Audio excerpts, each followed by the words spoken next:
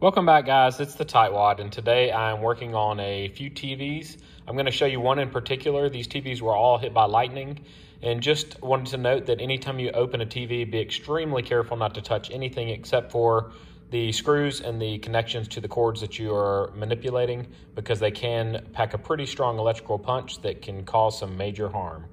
This TV has no power whatsoever, no lights, no status light, no nothing. So we know that it was hit by lightning, and I think we have a pretty good idea which component is bad, but the first step is opening the TV. You can see that there are holes all along the top of the TV, down the sides, and across the bottom. You need to remove these screws, as well as the screw in the power housing right here. So remove your screws to reveal the internal components of this TV. Once you have the back off the TV, you'll notice there are two circuit boards. This is your power board. Your power cord plugs in right here. The other board is called your main board. This is the board that has all your ports to plug in your devices and your cable box or your satellite box. The set of TVs I'm working on all were hit by lightning. Doing some basic diagnostics, you can tell if it was the power board or the main board that went bad. If your TV was plugged into a surge protector and the surge protector is blown, or other devices connected to the surge protector are no longer working, then it's likely the power board. If your TV was plugged into cable or a satellite and the box that controls the TV was blown, you can assume that it's probably the main board. It could blow both boards, but it's not very likely. When looking for parts for a TV, it's always important to know the model number. It's usually found on the back of the TV, and you can see the model of this one is the E390-A1 from Vizio. But just check the back of your TV and look for the sticker. Each one of the boards has part numbers.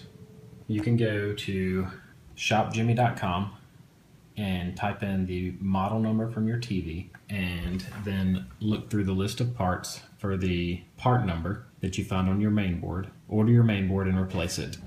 All you have to do is remove the cables the same way that they're plugged in. So there's 1, 2 ground, 3, 4, 5 cables, and then there's 1, 2, 3, 4 screws. It's a simple process to remove this board and replace with the other one. Each of the cables has a small clip that you press in, and you simply pull the cable out. After you've detached the cables, remove the screws and pull the board free from the TV. If you think the power surge came in through the power outlet, you can test this fuse right here. You can test this using a continuity tester if you would like to. There are other spots on the board that you can test to see if the correct voltage is leaving the board on the DC side up here at the top.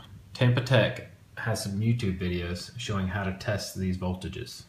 In my experience, if one of the boards is bad, it's easier to just replace the board unless you're skilled with soldering. I do realize it would be better if you actually saw me removing the board and replacing it, but this was filmed before I had a tripod.